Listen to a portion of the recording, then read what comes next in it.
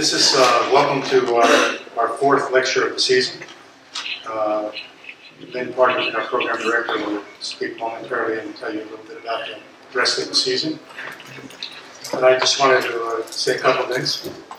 First of all, I wish you all a happy New Year and a good year. And secondly, I want to remind you that it's time to renew your membership in the first of the year. Or start a new membership. I hope there's some new members here tonight. I think there are. Okay, we have an interesting topic tonight. Uncertain times in China.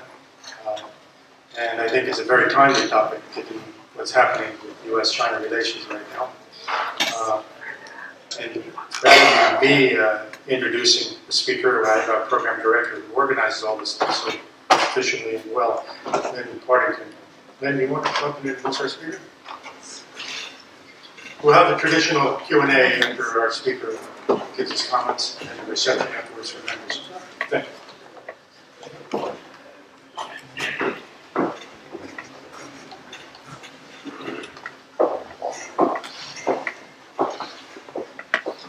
Okay, so Happy New Year, everybody. I wish you all the best for 2023. It's great to see so many of you out here.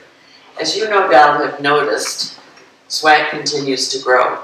Unfortunately, the seats in this auditorium are not growing as well. They stubbornly remain at 256 each month. So, please RSVP for our next event on February 7th to ensure that you have a seat. Dues will remain in spite of increasing inflation at $100 a year or $125 a couple.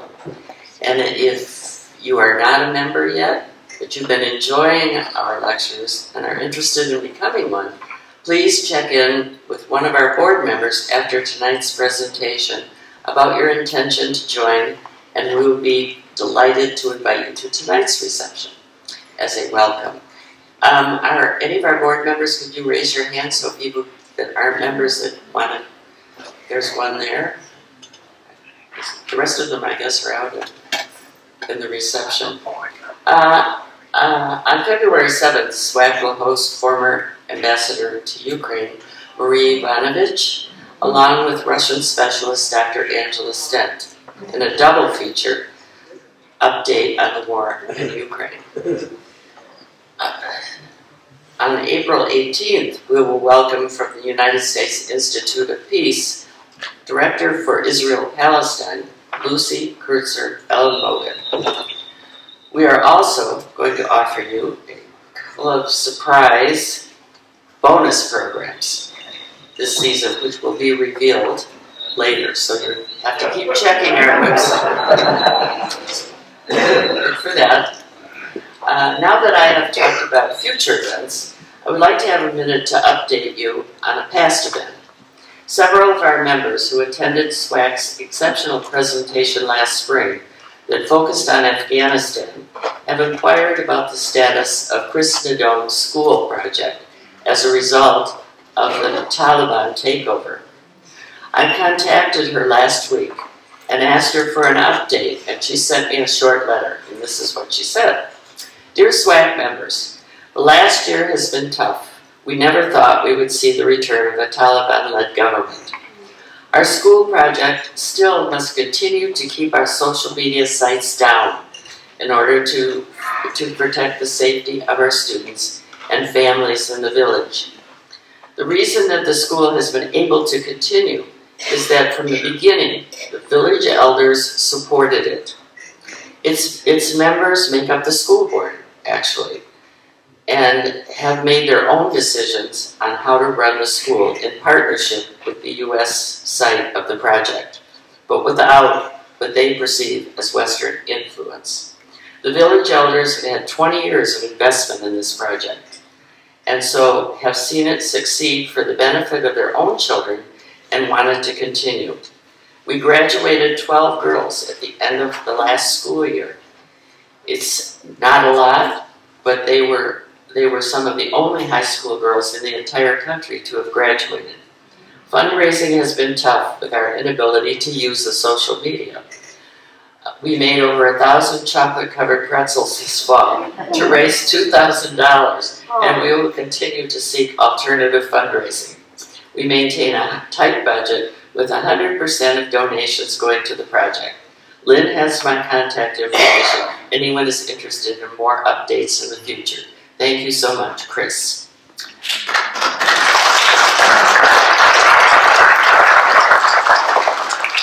Now that I've talked about the future and the past, let's get down to business in real time.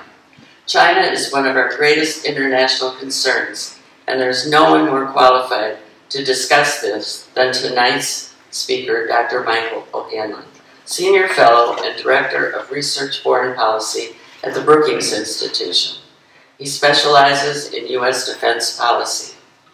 He's written more than 20 books, more than 40 if you count the co-authored ones, which is absolutely astounding to me. In a lifetime, I cannot imagine this. The latest book, actually, is not quite released yet, but you can get it on Amazon.com. It's available, and it will be out in the stores in maybe a couple of weeks. His latest book is going to be perfect for all of you history buffs out there. And I know one SWACMUS member and historian, Bob McKay, who's going to love this book. So, he will be the first in line, I'm sure, to it. The book is entitled Military History for the Modern Strategist, America's Wars Since 1861. So it sounds fantastic, and I can't wait to read it myself. Dr. O'Hanlon has also written several hundred op-eds in major domestic and international newspapers and has spoken on television and radio more than 4,000 times. He has a PhD from Princeton, and he is an adjunct professor at Columbia, Georgetown, and George Washington University. So please give Michael O'Hanlon a warm welcome.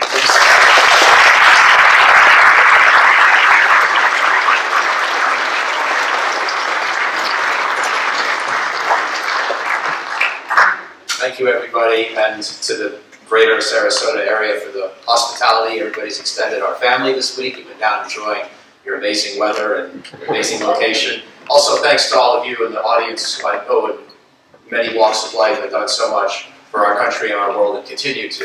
It's an honor to be here. I have some sense of what this community is comprised of and who you are, and it's really a privilege to be speaking before you tonight. I also want to say even though there is a college football championship later on, it's a slightly better situation than this time I spoke at the Air Force Academy maybe 15 years ago, and I got there. It was the last day of the regular season of football, and the game was at the exact same minute as my talk. And I hadn't known that at all, and I wondered why the organizers, who were not as thoughtful as this group, had not managed to stagger at least the timing. And I said, no one's going to come to my talk. And they said, oh, don't worry, they'll be there. We're making them come. I said, well, great, now you guarantee that I'm going to get a terrible reception. But they had little teleprompters in this huge Air Force. And I said, can we at least do one thing? I said, they're all going to be on their phones, checking the score, watching, streaming. And then the professor said, no, don't worry, we're not going to let them take their phones. Yeah. It's getting worse and worse. And I said, okay, how about can you show the score of the game on the teleprompter so only I can see it? And then I can weave the score updates during my talk so that people will pay attention because they'll at least want to hear the update. And I said, yes, we can do that. So I promise to you tonight is to be done, maybe not before opening kickoff, but close enough that you won't miss too much. But I know that, again, this group understands and appreciates the importance of the China issue in our country's foreign policy and in the world's future. And so I look forward to your thoughts and comments and questions as well. So let me get my opening out of the way so we can get to that, because we've all got a lot, I think, to share with each other on this topic. And you might have seen I chose a hopefully provocative title for my presentation, Are We Overdoing It on China? And I'll just give you my answer up front. Yes, but by 10 to 20%, not by 100%. that 10 to 20% I think could be important. The reason I say this, and most of us I think it's fair to say, as I look around, are my age or a little more in this room, so we've seen at least a couple of things in our lifetimes where the United States as a strategic community that has a political system formed a consensus about a national security issue where maybe we arguably slightly overdid it. Maybe we indulged in a little bit of groupthink. Maybe we took a good idea and took it a little too far. And to me, the exhibits A and B are the Vietnam War and the Iraq War, where in both cases, if you're fair and you go back and you learn and appreciate the history, and for me, Vietnam was something, I was alive for the whole Vietnam War, but I didn't understand it or learn about it until it was over. The Iraq War, I was living and working in Washington throughout the entire effort, going back to Operation Desert Storm, so that was sort of, for me, a real-time thing. And I remember the way that we developed a consensus on what to do in both those cases, and there was a logic in both cases. That was almost what was dangerous about it. There was a logic to what we did, but in both cases we did something big that I think was wrong. And I'm not here to talk Vietnam or Iraq, although both are in my new book. So I will also plug my book, Military History for the Modern Strategist. Thank you. But in the case of both of those, for example, with Iraq, it wasn't so much that the idea of overthrowing Saddam was crazy. It was that if we were going to do it, we needed to expect it to be a lot harder than we prepared for. And anyway, I won't get into a discussion on Vietnam, but I'm worried that with China, what we're going to do is see a country that is a big challenge and a big problem in a lot of ways. And we're going to push back, as we should, and as we are, but we're going to potentially push back a little too hard and a little too far.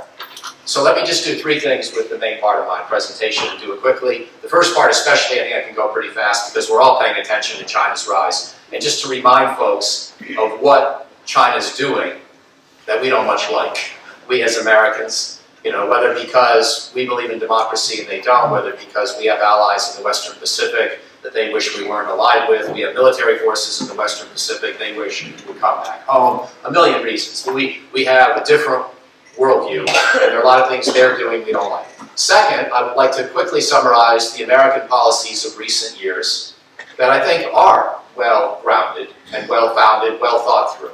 But then my third part is where I fear we might be overdoing it a little, and I want this to be a little bit of a clarion call, or at least I want to see how you react to my clarion call, that we have to be attentive to not overdo this, and especially with this kind of group, with your experience and sophistication. I really look forward to your response.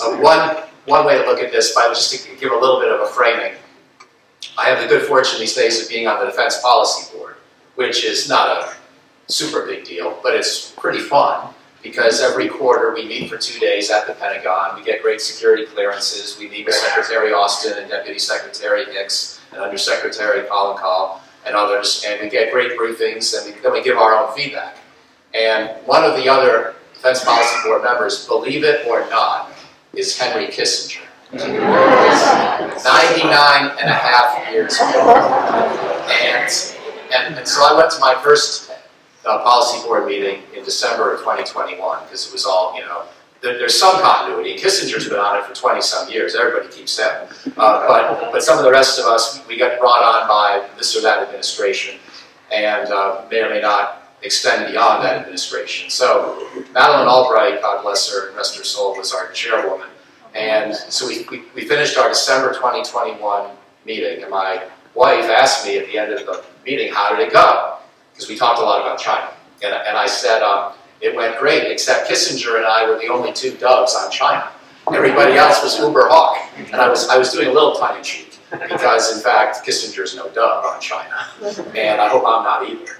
And I'm not here to tell you that China's all nice guys and we should just assume that they have, our best intentions at heart. I don't think they do. But I was struck. And also, the proceedings are private, so I'm only saying this because Kissinger himself obviously tells the world what he thinks about China and everything else, and I think his advice is often quite sound on that issue at least, and I think he's obviously had a lot of role in our development of the relationship with China over half a century. A fascinating aspect for those who are concerned about the partisan divide in our country, maybe we should start by observing, well, at least on China, we tend to all agree most of the time. I'm not sure we're going to keep agreeing, but it's fascinating if you go back 50 years. If you go back 70 years, we don't agree, right? Because we had a big debate about who lost China during the Truman presidency. And then that continued a bit into the McCarthy period and other things. But since the Nixon-Kissinger opening to China in 71, 72, we had basically a 40-year period of consensus, rough consensus, as to how to handle China, which was to try to engage with them, first to split them from the Soviets as a way of prevailing in the Cold War, and then to hopefully induce reform by making them see all the benefits of engaging in this global market economy.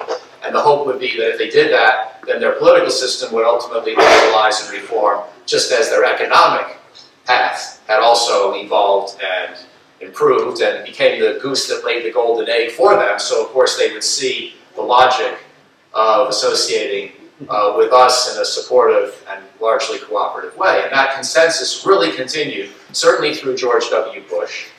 They were starting to get a little nervous in the Bush administration, but Clinton and Bush brought China into the World Trade Organization, maintained this policy of cooperation. Bob Zoellick said we should really ask China to be a more responsible stakeholder because they weren't always respecting intellectual property rights and respecting the environment well enough. And so there were some gentle scoldings along the way, but for about 40 years, both sides basically agreed with this strategy. Engage with them, give them an incentive to be part of a cooperative global economic and political order, and hopefully they will see the benefit, and hopefully their own political reform will continue, just as they went from Mao to Deng Xiaoping to then, arguably a more consensus-based, still not democratic, but at least somewhat more inclusive Politburo and standing committee, that hopefully that process would continue. Well, about 10 years ago, we started to realize it wasn't continuing, right? And latter period of Obama, as well as then certainly the Trump presidency, and now even the Biden presidency, we're seeing Americans of both political parties push back. So if Donald Trump and Joe Biden were both here today, and we wanted to find a topic to get them to not throw mud pies at each other, probably the best thing would be to bring up China, because they both want to be tough on China. And Biden, of course, didn't really like the way Trump did it. But it turns out, here we are 2 years into the Biden presidency, and he still left most of the Trump tariffs in place. And a lot of other areas of policymaking have just gradually toughened. Trump wanted to use the so-called Committee on Foreign Investment in the United States to prevent China from putting 5G networks here, from otherwise acquiring the crown jewels of our technology. And he did that effectively, and Biden's basically continued. Anyway, so I'm already doing part one of the talk, but it's basically the same. What are the conditions that then gave rise to this concern about China? What is China doing on the world stage we don't like? Then let me briefly say the policies that I do think we're correctly implementing, but then also those where I think we have to be careful not to overdo it. So a couple more things, and again, you're following this news probably just as closely as I am. I was struck, one more thing about my sort of biographical role in this whole thing, or autobiographical role. About 12 years ago, or 11 years ago, Jim Steinbrück, who at that time had just left the Obama administration as Hillary Clinton's deputy, so he was Deputy Secretary of State. And he had been my boss at Brookings before that. He then became the dean of the Maxwell School at Syracuse, and now he's the dean of the School of Advanced International Studies at Johns Hopkins in Washington. And so he's had a lot of academic experience, very smart, very thoughtful guy. And he came to me and he said, Mike, I'm really worried that the US and China are on this collision course. And obviously, as an American, but a former Deputy Secretary of State, I tend to think that, generally speaking, China's causing a lot of the problems.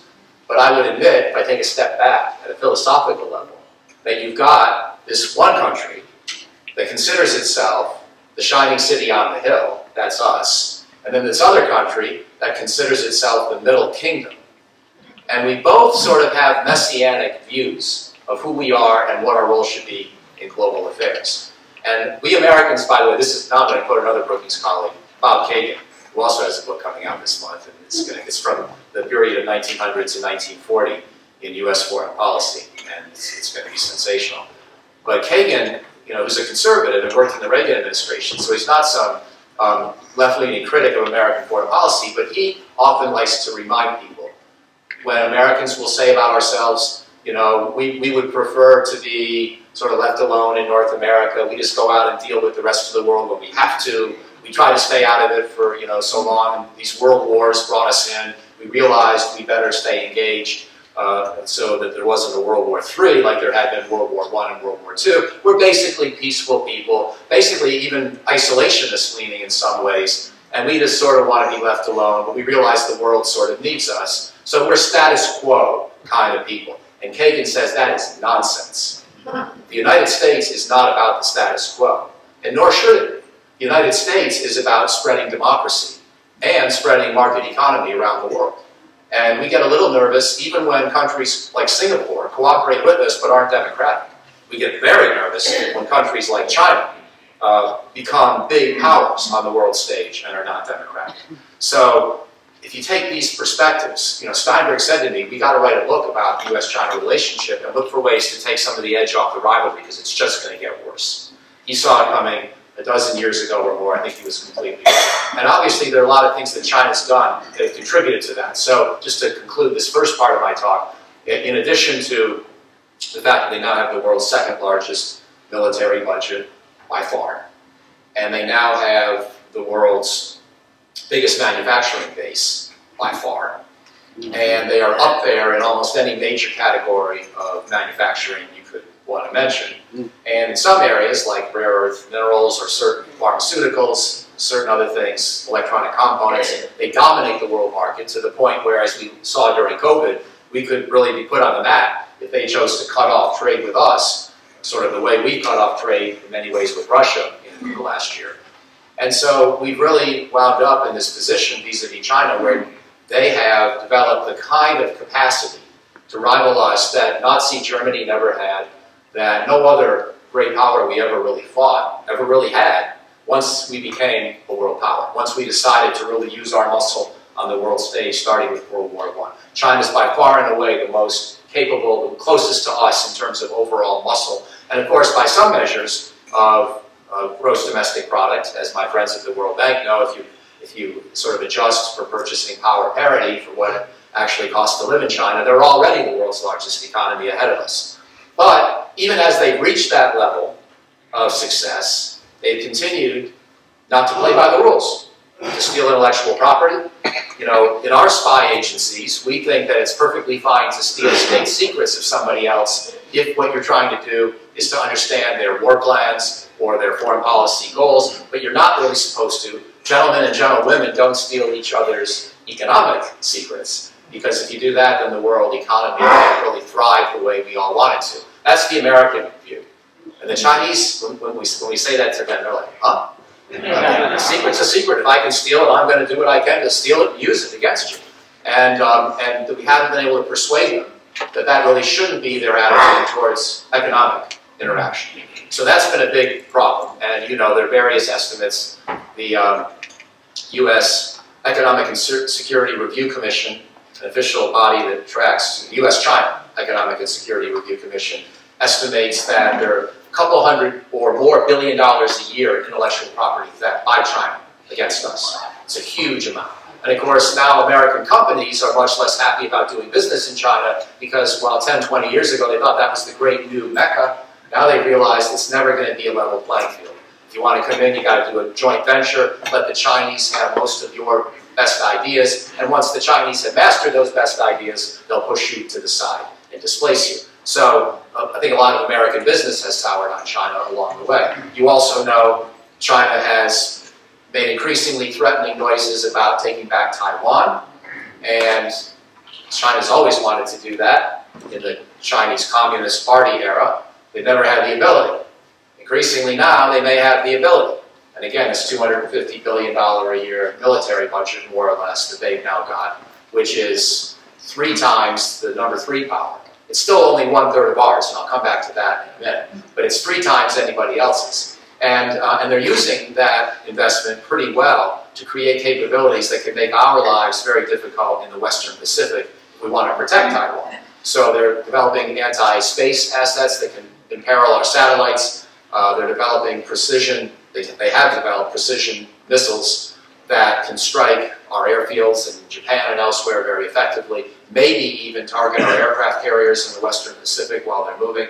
So it's no longer clear that we can operate effectively in the Western Pacific in a military sense like we would have in the old days. So that's another thing that's caused us considerable angst. And then, you know, you could sort of almost, if you were trying to be understanding and, you know, trying to be cooperative with the Chinese, you could almost say, okay, I get it, you're a rising power, you're more powerful, you're more economically capable, and so of course you're going to have a bigger military budget. Taiwan's a special thing for you. You see it as sort of the equivalent of us having lost, you know, Hawaii or something. Of course you want it back.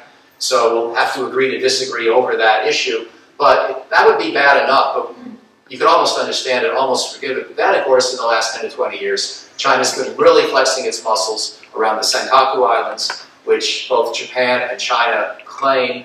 You might say, well, okay, China's claim is just as legitimate as Japan's, except it just shouldn't matter to China, because no one lives on these islands, nothing happens on these islands, and yet China's decided they're going to have to make a big stink out of who should own these. You know, and we made sure China got back got back its territory after World War II.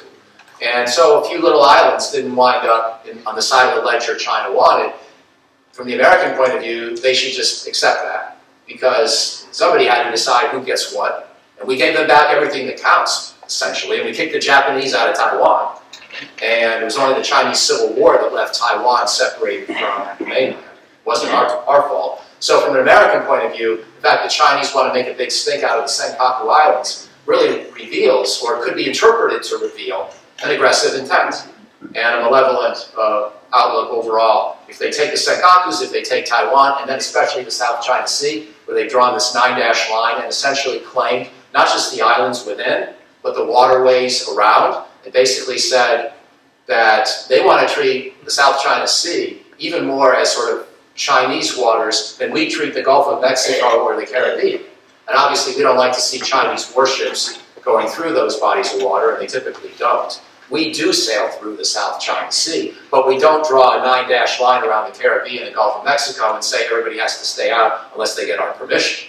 So we never ratified the UN Convention on the Law of the Sea, but we basically abide by it. The Chinese are increasingly not abiding by it. So this is, as you know, the web of sort of the allegations that we hit against China, and there's a lot of reason to be concerned that this could be heading the two countries towards a confrontation.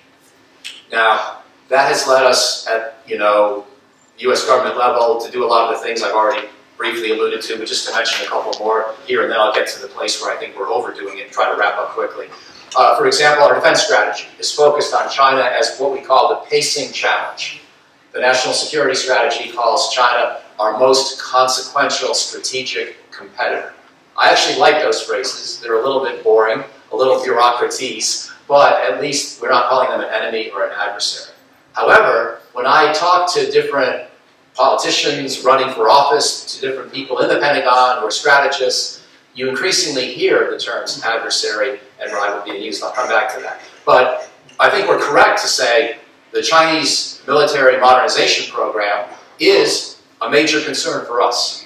And I believe we still should be willing to make it hard for China to conquer Taiwan. We can talk about that later. Some of you may not agree with that. But I think at this point it would be difficult for us to just simply abandon any and all interest in Taiwan's future. Therefore, I think we have to be concerned when China has all this capability only 100 miles away from Taiwan and has modernized all these precision strike systems that make it hard for us to come back and defend Taiwan. So I think our military focus on all that is correct. Also, the way China has stolen intellectual property and now used it to come up to our level or above in various areas of manufacturing and high-tech capability mean that we do need to do things like the CHIPS Act to restore semiconductor production in the United States. We do need to make it harder for China to get state-of-the-art semiconductor manufacturing capability, as the United States has done this past fall. I agree with that 100%. I think that we should use the Committee on Foreign Investment in the United States to make it harder for China to acquire American high-tech assets. It's one thing if they want to buy, you know, a company that's doing, you know, that's sort of the McDonald's down the street equivalent. But if they want to actually invest in our best stuff, I think we do need to be careful, and we need to do some vetting even of Chinese graduate students. I want most of them to come, but I think we have to be aware that some could be coming partly to learn what we're up to in area A, B, or C, and then go home and take that intellectual property with them. As a rule, we get more from them than they steal in the case of graduate students, but even there, I think we have to be careful. So all those policies I agree with, and you know, the Trump tariffs were fairly sort of like hitting with a sledgehammer across the board, 10% across all these goods, 25% across all these goods. That's probably a little unnecessary and simplistic. I think we should be more targeted on high tech, but I still understand the logic of why Trump did that when he felt the Chinese were trying to play games with exchange rates and other things. So I don't support that policy, but I can see the genesis. Anyway, that's sort of the sum total of much of what we're doing now with China that I agree with. And let me now try to finish with a provocation, because I want to itemize 8 or 10 things we're now doing, some of them small, some of them bigger, where I think we're on the verge of going too far. And it's not that we've caused irreparable harm to the relationship yet, but we could also talk ourselves into a mindset where we overreact to the next Chinese provocation or otherwise poison the waters in ways that I think we need to be careful about. So 8 or 10 areas where I think we go too far. One, and you'll disagree with me on some of this, and that's fine. I'm just giving you the way I see it. I look forward to your reactions in the discussion. So I'll just go through these 8 or 10 and then open it up for conversation. This is not really core to my area of defense and military study, but since Mike Pompeo in December of 2020, and now with Tony Blinken as Secretary of State ever since, we have been accusing the Chinese of genocide against the Uyghur population of the Xinjiang province. I think it's the wrong word to use. I read about genocide as what Hitler did to the Jews. I was in Congo as a Peace Corps volunteer when the Hutu did that to the Tutsi. Genocide means trying to exterminate a people literally in real time with guns, gas, machetes. It means killing. Now, what the Chinese are doing to the Uyghurs is more like culture-cide than genocide. They're making it harder for them to have kids. Over time, that does decrease the population. That's why State Department lawyers can call it genocide. And they're putting them in these terrible re-education camps. It's severe human rights repression and abuse. But to me, it's not genocide. And if you call me a perpetrator of genocide, I'm the Chinese government in this story, I don't really know how I can do business with you on anything. You didn't just call me a murderer the way Biden rightfully called Putin a murderer a couple of years ago. Remember that time? You just called me a mass murderer on a scale known in history only in a few occasions in the modern era. So I just think we're unnecessarily inflaming the relationship when we accuse the Chinese of genocide. That's maybe more of a semantic thing, but these things sit badly, I think, in Beijing, and we've got to be careful. Another example of what we do wrong, where I think we're starting to sort of push it. My friend Mark Esper, former Secretary of Defense, great guy, but he went to Taiwan this summer, and he came back and he publicly said, I'm not sure I believe in the one China policy anymore, which is basically a way of saying, I think maybe we should support Taiwanese independence. I think that's the one thing that responsible American policymakers can't do on either side of the political line. Because for those of you who have studied this history, the idea of trying to get Taiwan to break off is pretty much guaranteed to be the one thing that causes a war, even if China's not sure they'll win. I went to Taiwan in August, and I've been before, and I'm sure a lot of you have been. It's an amazing place. And they have a really good standard of living, and they're doing great stuff. I feel bad for them. They can't call themselves the Republic of Taiwan and have the rest of the world open embassies and respect that nomenclature. I feel bad for them, but I don't feel that bad because they get 95% of what they want. They get a very prosperous economy. They get robust self-determination. They have a superpower helping watch their back and protect them. And they have their own military, their own security forces, and they don't have to listen to Beijing on anything. That's a pretty good basket of goods as it is. And I think we're now seeing responsible and smart people like Esper and Pompeo talk about abandoning the one China policy. They're not yet in office, they're not yet secretaries of state at the moment right now, but they were state and defense before, they could be again. So this is starting to become socialized as an acceptable way to talk about the future of the China-Taiwan relationship that I think is extremely dangerous. Also, when you look through various kinds of Pentagon documents, and I've already alluded to some of these points, we point out China has the second biggest military budget in the world. We say they have the largest navy in terms of the number of ships. We observe they're quadrupling their nuclear forces based on what we can see them doing. These are three allegations we make all the time. They're all true, based on the best intelligence that I've seen that anybody in the United States is aware of, to my knowledge. However, like I said before, China's military budget is still only 1/3 of ours. Maybe even more telling, the percent of their gross domestic product they devote to their military is less than 2%, which means if they were in NATO, they would be criticized for inadequate burden sharing. And I don't want to push that point too far. But we spend about 3.25% of our GDP on our military. And I think that's largely in service of a foreign policy that has produced a stable period of great power relations. I support the US level of defense expenditure, but I still don't think we should be surprised when China, as a rising power, wants to sort of at least get into the same rough ballpark that we're in. And they're still nowhere near where we are. Unfortunately for us, they're using that $250 billion a year pretty well. They're making some pretty smart investments in terms of complicating our potential lives, our potential operations if we come to Taiwan's defense, or otherwise try to prevail in a fight in the Western Pacific. So it's a challenge. Like I said before, the Pentagon should be focused on China as the main #1 long-term potential concern. But we shouldn't be so convinced that they're either arms racing or belligerent or fundamentally aggressive, or that Xi Jinping has decided somehow that conquering parts of the Western Pacific, including Taiwan, is his top priority. I don't think that is his top priority. China specialists that I know, for the most part, don't think that's his top priority. A lot of them do worry about where China's headed, but they also point out China wants to have it all. They want to have a prosperous economy. They want to have domestic cohesion and stability. They don't really want World War III against the United States, something they can't control, and have no way to predict how it would end. So I tend to take a step back when I look at their military modernization. This idea that they have the biggest navy in the world, it's true they have more ships than we do, unless you count all the ships out in Sarasota Bay. And I'm being facetious, of course, but there is a larger point, which is, and this sounds dumb, but it's true, our ships are twice as big on average. And so we actually did this, Steinberg and I did this when we wrote our book 10 years ago.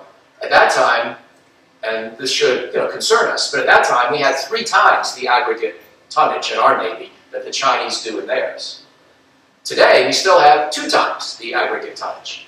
So there's good news and bad news. We're still way ahead by this measure. Unfortunately, they're closing the gap. So again, I'm not arguing for complacency, and I do favor stronger American naval modernization. But the idea that we should just fixate on the ship count doesn't make any sense to me at all. In fact, I'm not saying that aggregate tonnage is the #1 metric that matters either. We should look at missile tubes, we should look at capabilities in various scenarios, model out in war game various kinds of contingencies. But let me just conclude by saying a couple more things on the nuclear balance. So for the longest time, as many of you know, China maintained a minimal nuclear deterrent of 200 to 300 total nuclear warheads. And this went back to Mao and the Chinese view that these weapons were not really worth that much, and in some ways you have to give the Chinese credit for not going as insane as the US and Soviet Union when we built 30,000 each.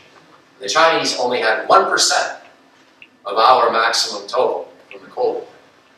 And then in the last 5 to 10 years, they've apparently decided that they want to have something closer to 1,000 or maybe 1,500 nuclear warheads. By the way, we've come way down, as you know, we're around 5,000, and so are the Russians, with no particular sign of that number going down because the US-Russia relationship is so poor, we can't really negotiate another arms control agreement. And nor is anybody sure we really want to while the Chinese are coming up.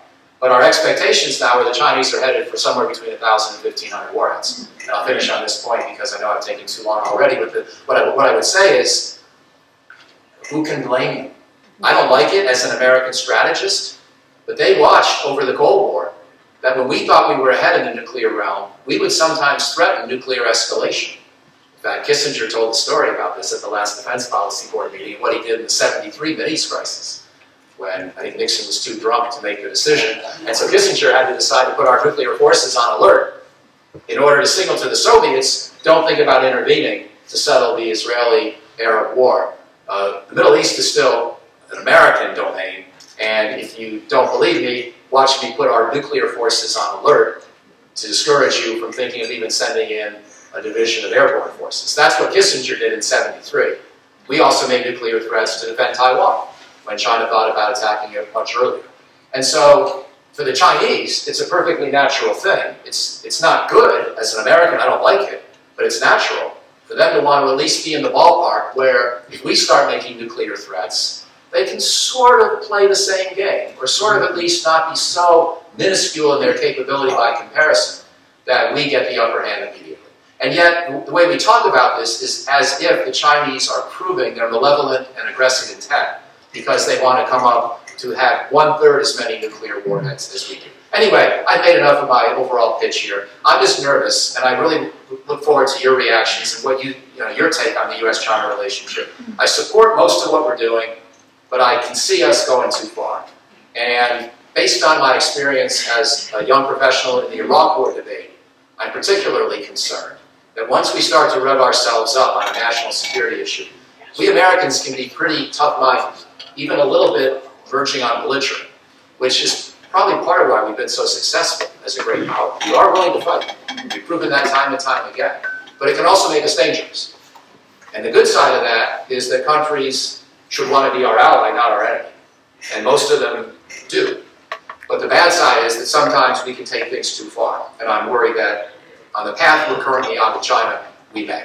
So let me stop there, with apologies that I went too far, too long, but look forward to your thoughts.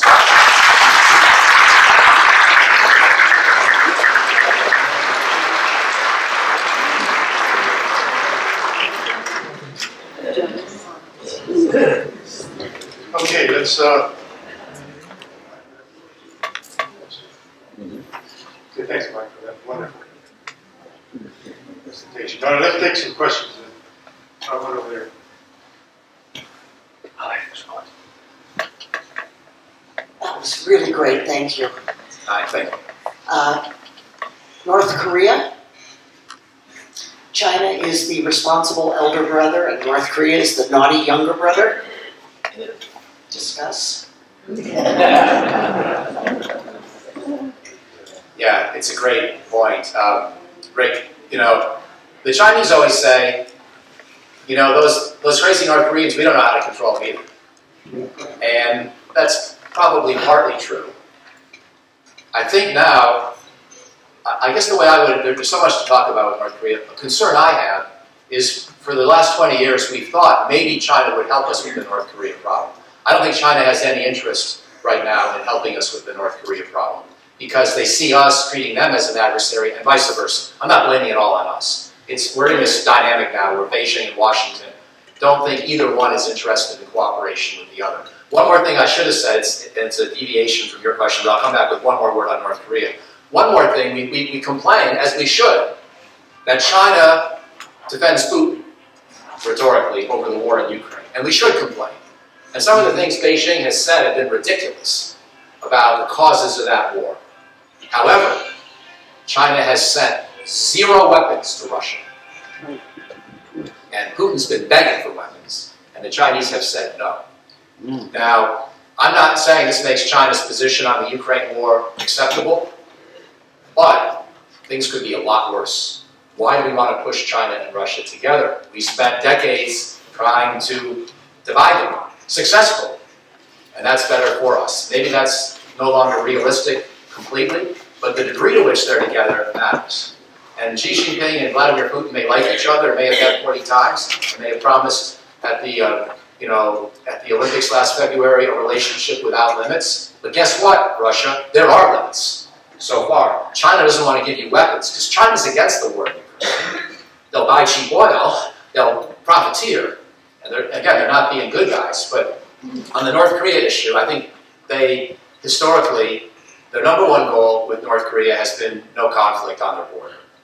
Their number 2 goal has probably been, we'd like the United States to leave Korea someday.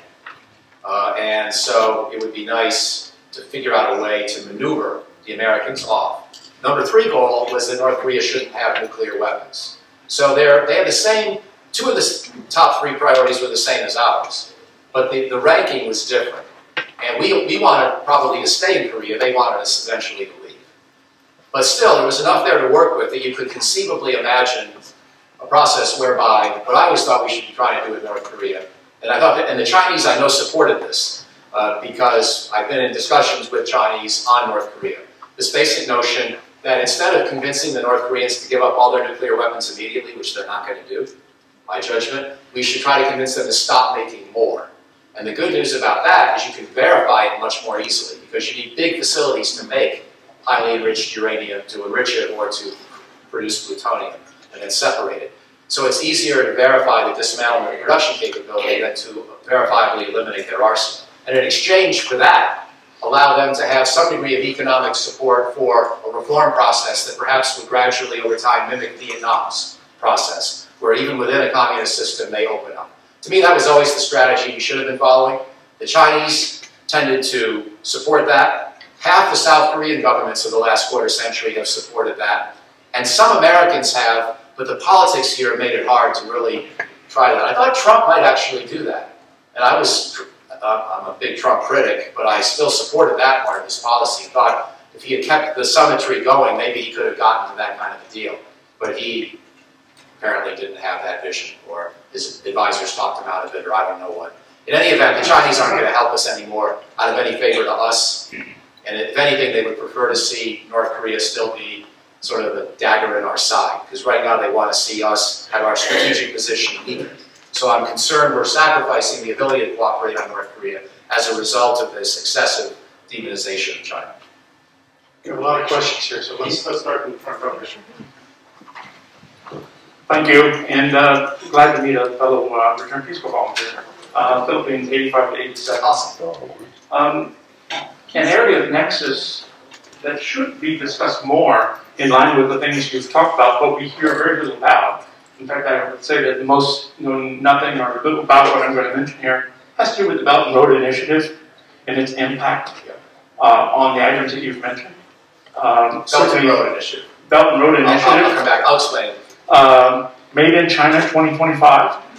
Those 10 areas are key for, I guess, influencing all the dynamics of war technologically. And then the petrodollar and digital currency alignment with China, what they're doing versus what we're doing under Executive Order 14067, I believe. So those 3 areas, Belt and Road, made in China 2025, and then digital currency and how it impacts things. Thank you. Thank you. So, a couple of things. First of all, I have no problem with the Chinese having aspirations for what they want to be able to do with their economy in 2025 or 2027. Sometimes we take these goals the Chinese put forth and we assign malevolent intent or aggressive intent.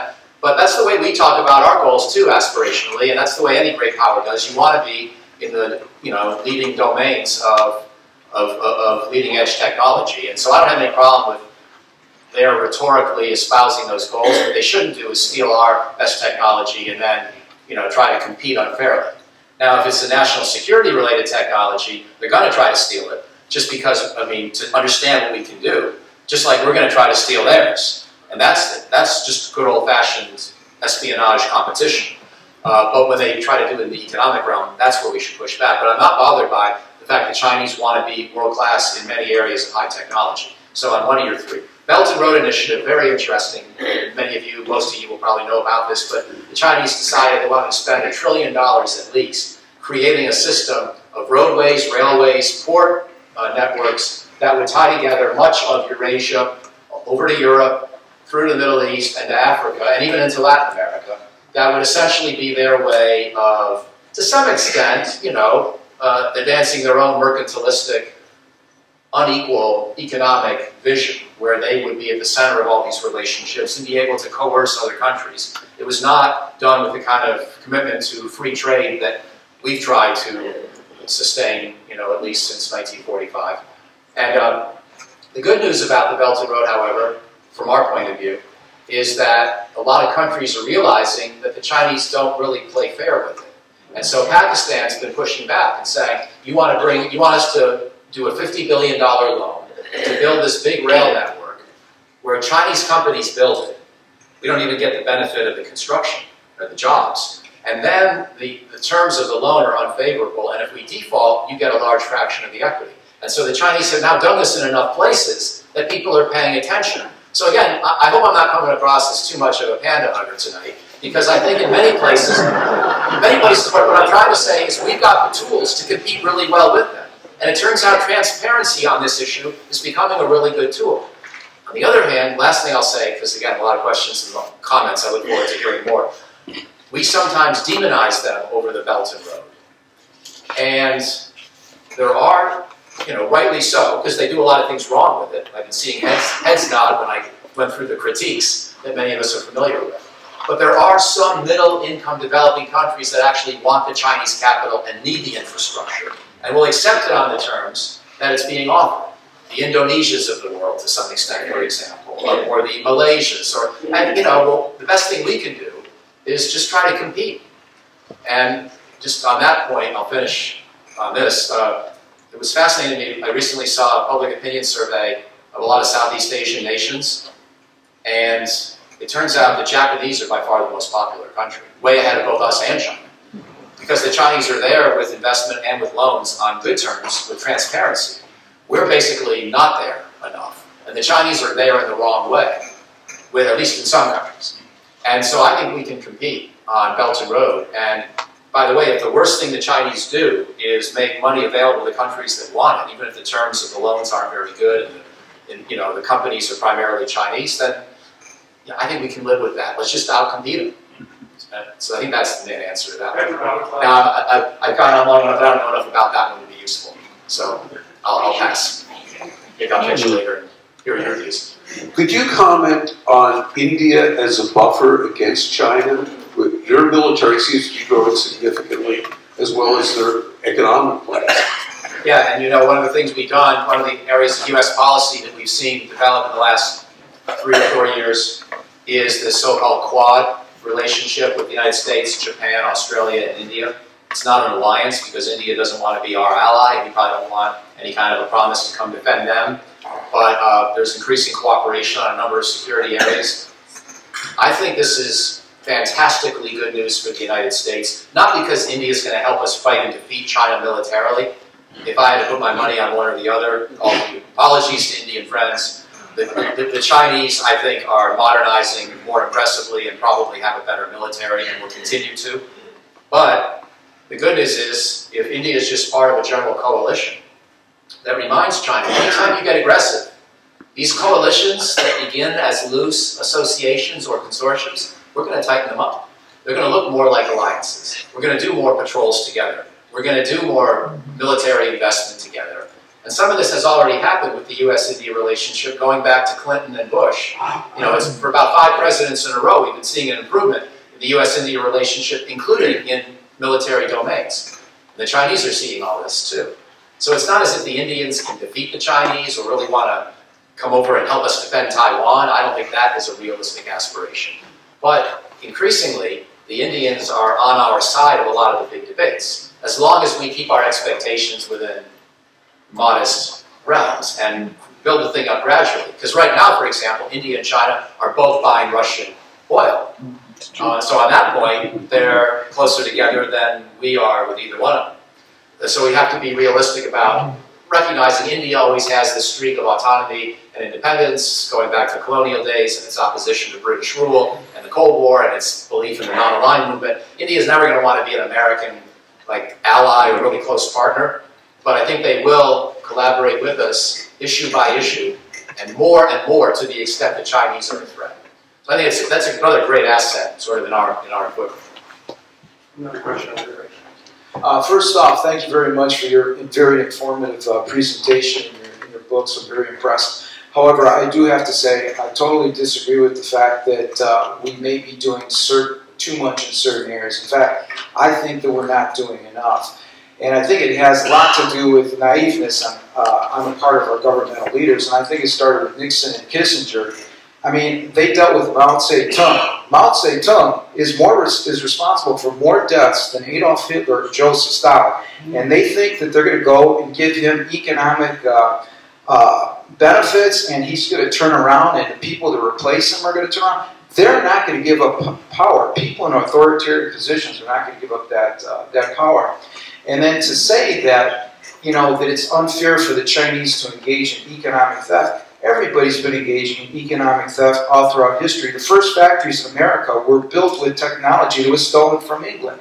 So, you know, we are incredibly naive, and that's why we're in the precarious existential state that we're in right now, and we're continuing down that naive state. And the last point I want to make, because I know there's other people that, and I got a question here for you,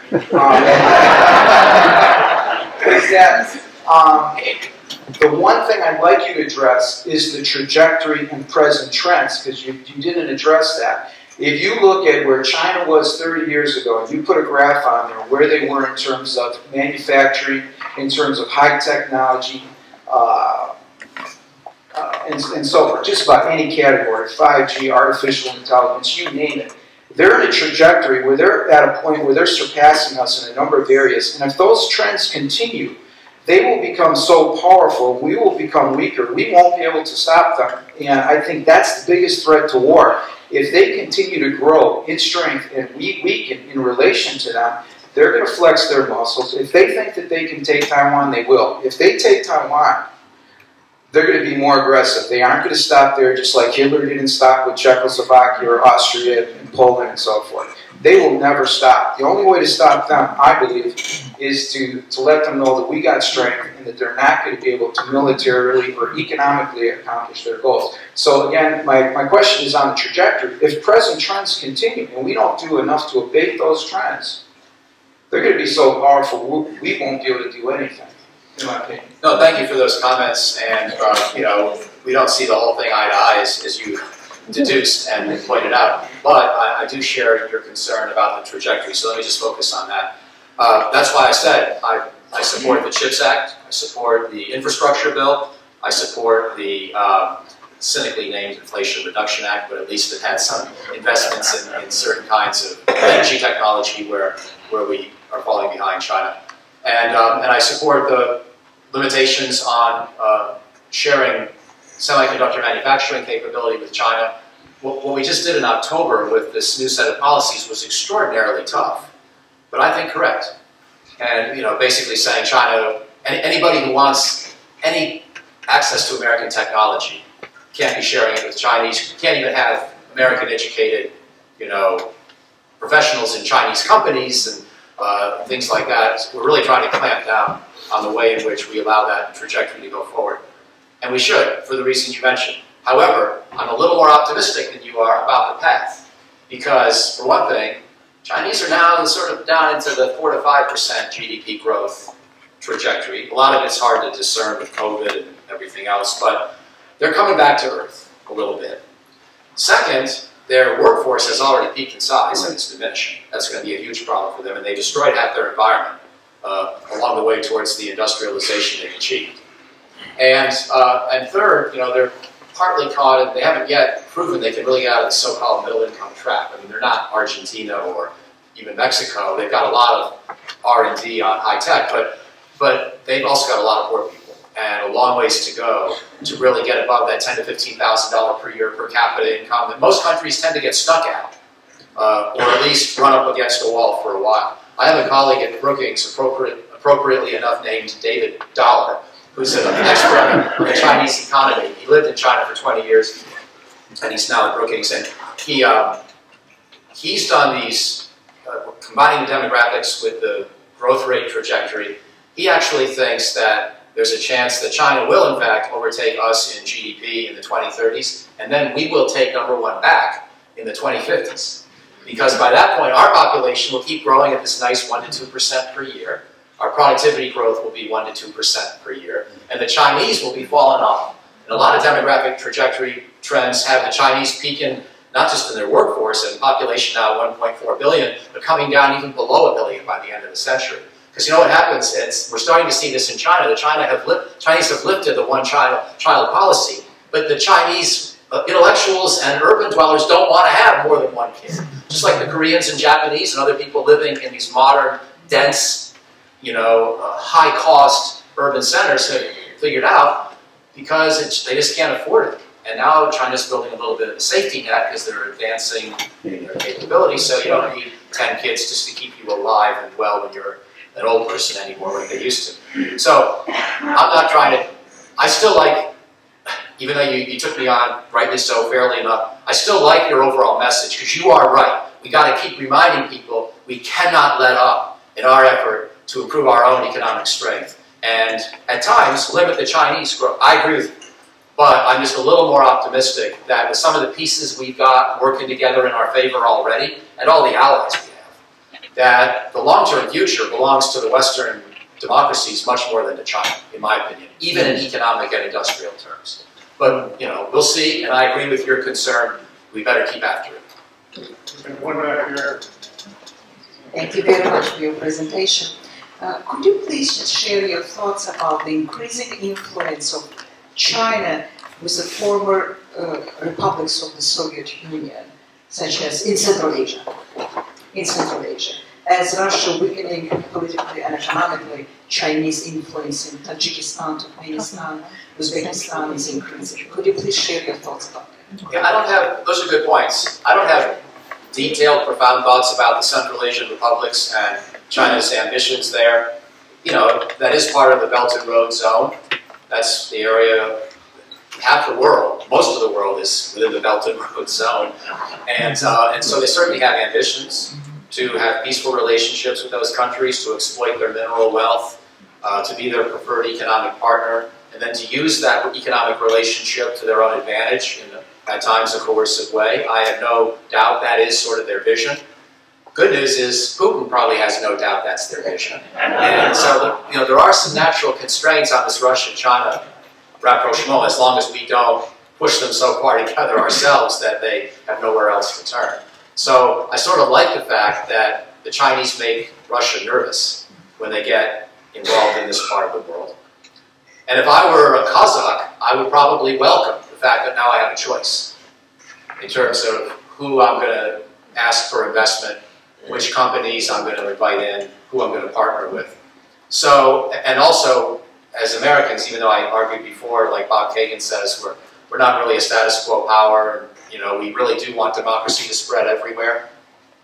I don't mean this to sound anti-Kazakh or anti-Kyrgyz, but I don't care that much what happens in Central Asia from a U.S. national security point of view. So even if the Chinese get a little more influence, I can live with that. So overall, yeah, it's an interesting place to watch. It doesn't cause me a lot of heartburn, and I think it probably causes Putin more heartburn than it causes me, which I like. Thank you so much, Doctor. Would you please bring into the overview the challenges of the climate and how that could enhance cooperation and/or competition? Yeah, it really could do either. And, concern about climate change. China has a lot of low-lying cities, so they're kindred spirits to Floridians in that sense. They don't have necessarily the effects on rain patterns or drought to the extent that much of the Middle East, North Africa does, or American West, where you're already seeing drought patterns intensified by climate change. So in that sense, the Chinese may not care about drought that much, because they can be pretty cynical, but they do need food from Africa, Latin America, so they have to watch climate trends for that reason, and they have to watch, again, rising sea levels. So I think the Chinese probably do care quite a bit about climate, but that doesn't mean we'll automatically be able to cooperate with them, because both China and the United States have the burden of caring more about short-term economic growth than either one cares about climate, if we're blunt. We're still using more hydrocarbons as a human species than we ever have before, even as we improve renewables. And so the trend lines aren't good. I went to my first conference ever in October on geoengineering, climate engineering. So I actually think we're going to have to do it someday. And you could imagine the US and China cooperating on that, but you could also imagine one of them reaching the conclusion we should put aerosols up into the high atmosphere before the other one does. And then having this issue be divisive, where one country thinks we have no choice but to do it, and the other country thinks that we're messing with Mother Nature and we should really, mend our ways on energy use rather than throw another artificial substance on a massive scale into the atmosphere to counteract the other massive thing we've done to the atmosphere. So that could be a cause for competition or even conflict. So I guess in summary, I think it's an area we should cooperate. I don't think it's necessarily an area we will cooperate. And as the overall relationship gets more poisonous, I think the odds of us cooperating on climate go down. Sorry to be a downer on that one.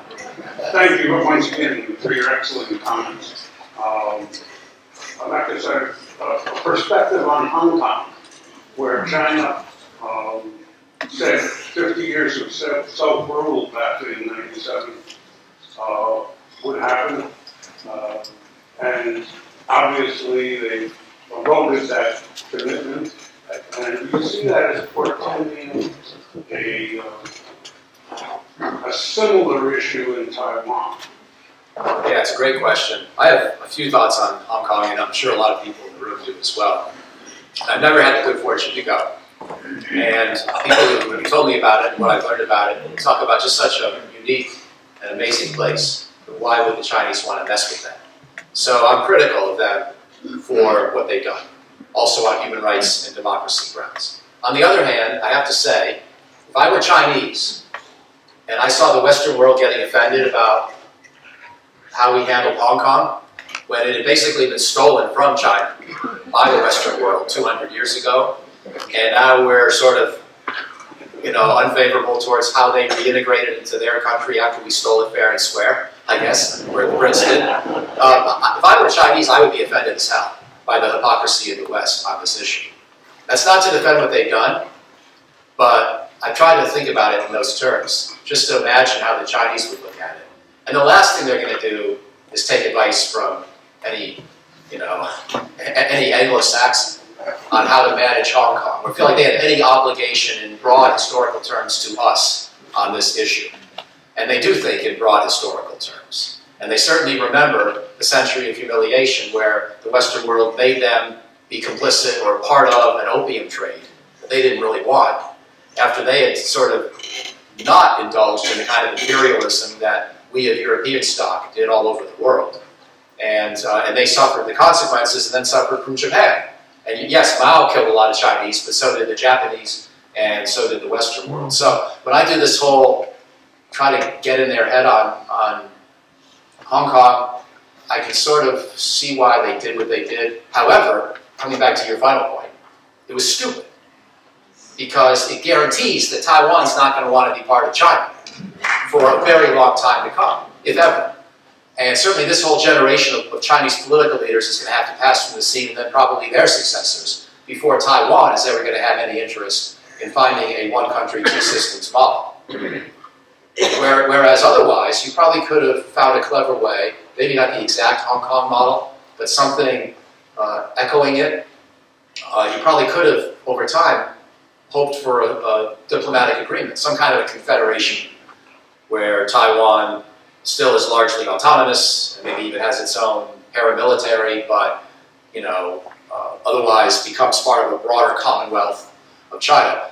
I think that idea is gone, probably for all of our lifetimes and our kids' lifetimes and their kids' lifetimes, because the Taiwanese watched what happened in Hong Kong. So anyway, on the one hand, I used to work at the Congressional Budget Office. On the one hand, but I come back to thinking the Chinese just really made a big mistake. Not that they should have been listening to our high and mighty council about how to handle Hong Kong out of some 50-year treaty they negotiated with the people who had stolen it from them. But more out of enlightened self-interest. And they showed, in this case, they did not display very good enlightened self-interest, in my opinion. Well, thank you for coming, first of all, and heard a lot about intellectual property and strategies and policies and everything. I'm wondering, are there any discussions about agricultural policy? The Chinese have bought up already several of the largest farms and companies, and it seems to be like no check on that at all in private farmland. Is this being discussed? Has anyone noticed that, or some concern? It's a good point. I think that people talk about it, at least the people I hear discuss it, and I don't know if I need to be an expert on this, talk about it more in terms of what the Chinese are doing, let's say, in Latin America, in Brazil, or other countries, not so much within the United States. I don't know the percentage of Chinese acquisitions of American farmland, and if somebody does, please let us know. But I don't sense that this has become a big problem here yet. In fact, what they really want, they know that American agriculture is much better than theirs, and we have much better farmland. They really want to buy our food. And this is part of where, we've had some leverage in the trade talks, even if it hasn't gotten to a, good outcome yet. But no, I don't have the sense that the Chinese have gotten to the verge of overtaking American agriculture, but I do think what they're trying to do in other places, in Africa and in Latin America in particular, is definitely worth watching. But thank you for the question, because it'll make me focus on that more myself. Let's take a couple more questions here. One back there. Please. Dr. O'Hanlon, if you were given an increase in military spending for the U.S. military budget, where would you spend it in Asia?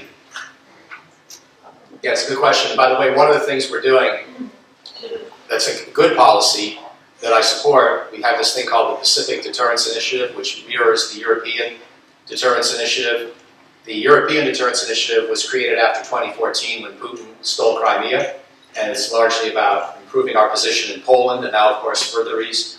The Pacific Deterrence Initiative is designed to improve base access in other smaller archipelagos, maybe to begin to repair and restore the U.S.-Philippines alliance, although we have to be careful about that as we watch Filipino politics.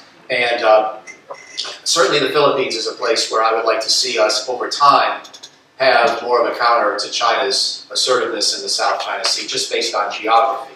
But I think it has to be done with some care, so as we don't get overextended, and then wind up having Filipino politics sort of pull the rug out from under us. I do subscribe, more or less, Bob Gates put it elegantly, but the Princess Bride movie put it more street, which is, I don't want to fight any more land wars in Asia. And so, actually Gates said it pretty much like that too. But, so I don't really want alliances with Vietnam or India, even though we can have better partnerships with both those countries. I would not like to see Americans committed to go fight in their defense on their territory. So I don't want to go that far. It's more the archipelago nations that are of interest. And I expect that in some cases the Chinese will be successful in persuading countries to let them have access. But, we're the ones that taught that if you want to be a superpower, you should have a lot of bases around the world. And the Chinese are so far behind us in that domain. And I think they probably will, in some cases, catch up a little, but we should engage in that competition. And we're far and away better at it than they are. So whether it's the tiny countries like Palau, whether it's Papua New Guinea, whether it's Singapore, where we already have some presence, as you know, but especially the Philippines, I would just like to see us just sort of turn up the rheostat with more closer military engagement, not necessarily alliances or big bases, as a function of what the Chinese do. You're basically sending them the message, if you get more assertive, we can also get more assertive. And try to introduce a certain kind of proportionality to how we proceed down that path. But overall, I like our position. We have amazing allies in the Asia-Pacific, and the Chinese don't. So they got to do it on their own, and we've got the best allies, the best alliance system in the world by far. Let's take a couple more. It seems like there's a lot of interest there.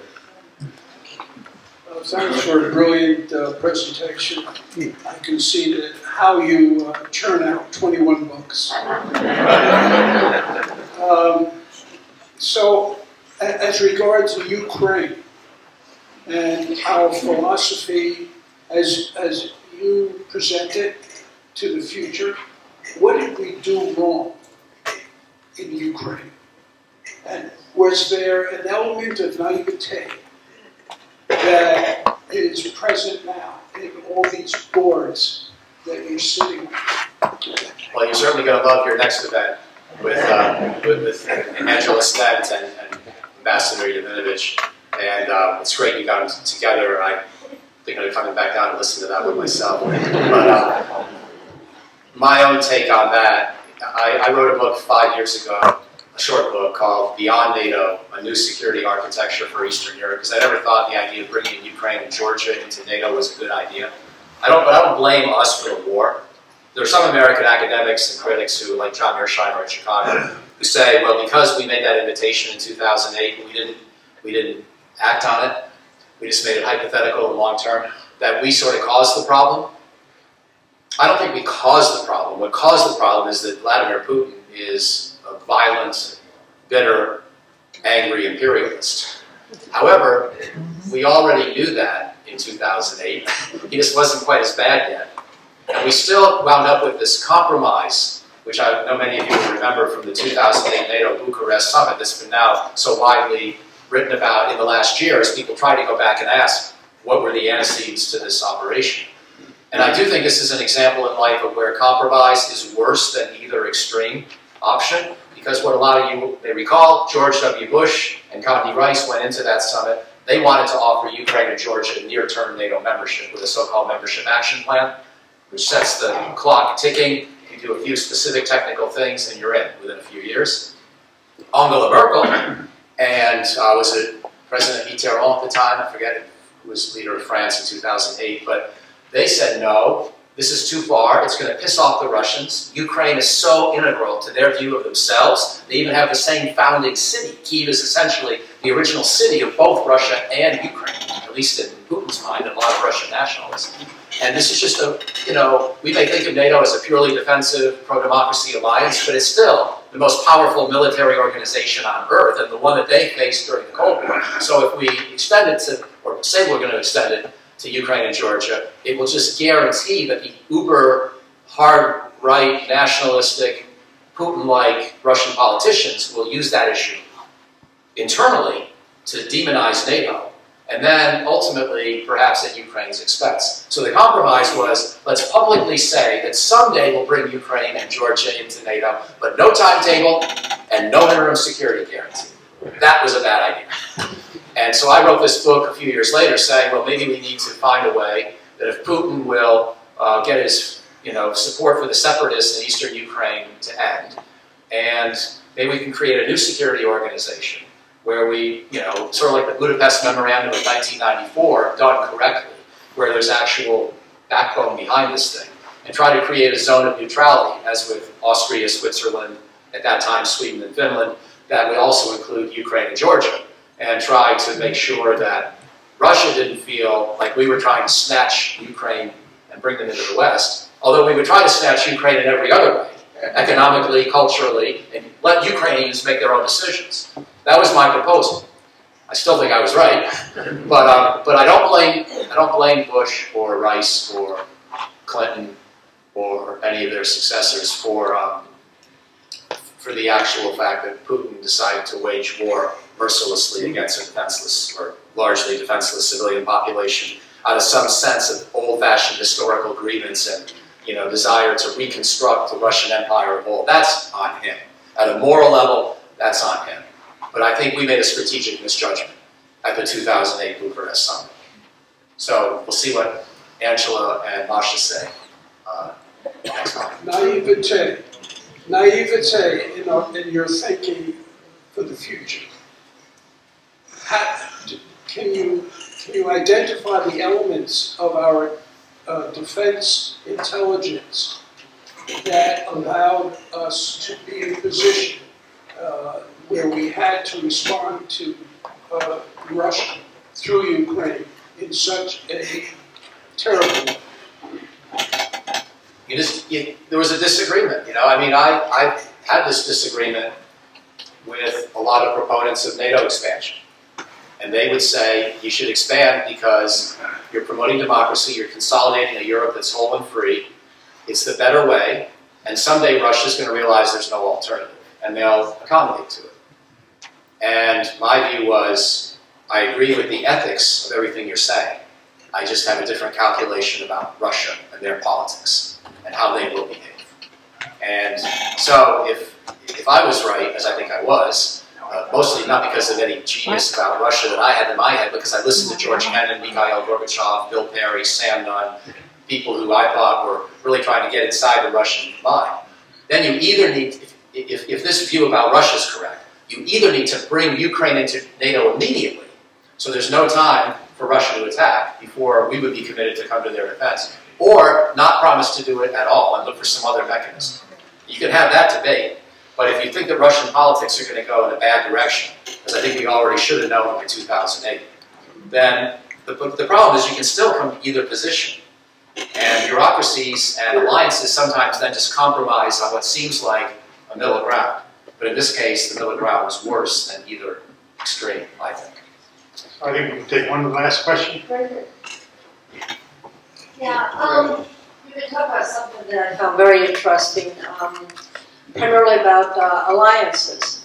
You know, if might is made through economic viability, and I think America is about 20% of the economy of the world, and if you add in the European Union and a few other places, you get about half or maybe 60% even of the world economy. And then you look at population mass, we're 4% population, and then you add all those alliances in again, you know, now all of a sudden we're about 25% of the world population.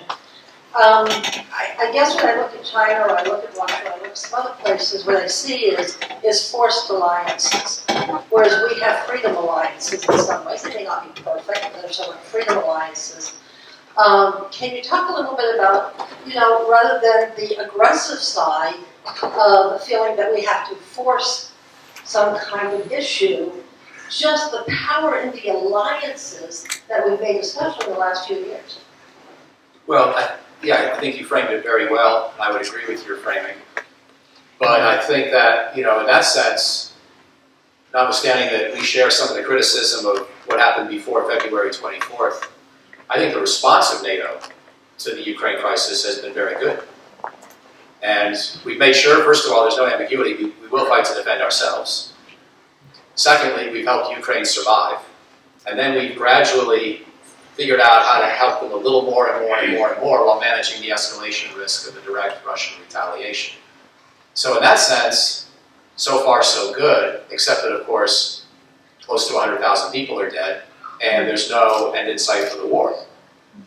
So we're going to need, this will probably be your most interesting part of the rich conversation you'll have with Masha and Angela, like what's a realistic endgame? And the alliances, that's not your question specifically for me, I know, but the alliance issue here has gotten us to a good sort of interim partial strategy, but it doesn't really give us a long-term vision for how to end this thing. And maybe alliances can't be expected to do that, but I guess what I'm trying to say is I agree with everything you said about alliances being great. They don't necessarily, in and of themselves, tell you how to solve a specific problem that appears at your doorstep. You still have to figure out how you're going to deal with it. And the only thing alliances backed up by these mutual defense treaties make automatic is that we'll all defend each other's territory as if it were our own. So therefore, it's pretty clear, you know, China better not attack Tokyo. But that's usually not the real issue.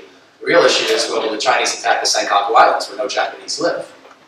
Or what about if the Russians attack a small Norwegian claimed or a Swedish or Finnish island in the Baltic Sea, where maybe only 30 people live, or, you know, something like that, and we decide how we have to calibrate the response. So I completely agree with you about the importance of alliances, but they are not, in and of themselves, a strategy. They are a tool.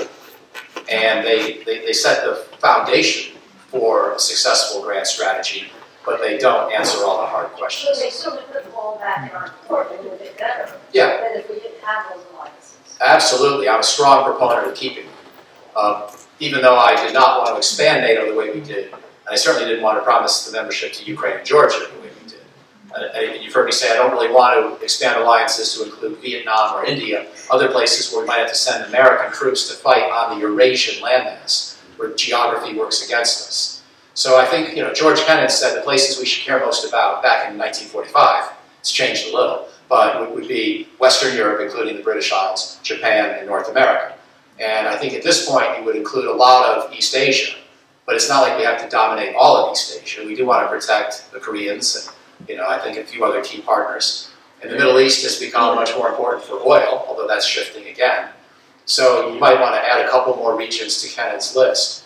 But I think for the most part, he was correct to say we have to remember some regions matter a lot more to us than others. So I'm not interested in that much more alliance expansion, but I agree with you, the allies we got are enormously consequential and beneficial to our position. That's why when I look out, and I guess this is a good question to finish on, because I'm going to sort of tie a bow around this. But when I look out, in these alliances that you were just talking about, we've got, even if we don't include the sort of quasi-allies, just look at the East Asian, Japan, Korea, Australia, and NATO, EU, Canada. It's plus us, it's 1 billion people. And our population's, if you add up all the different pieces, about stable, maybe slightly declining. The Chinese have 1.4 billion, but that is headed dramatically downward. And yes, they pumped a lot of money into certain areas of R&D and industry, and we should be worried, and we should try to compete better than we have been, although we're doing better the last few years. But I don't see any reason why the long game should favor that. We've got more land, we've got open protection of the individual, which is crucial for scientific discovery, and we've got each other as trading partners as long as we don't develop vulnerabilities and mitigate the ones we already have today in our dependence on China. So when I look long term and I think about alliances, I feel like the West should never decline compared to China. And so I guess maybe that would be just sort of a boost of some self-confidence as we face this rising challenge. Thank you very much.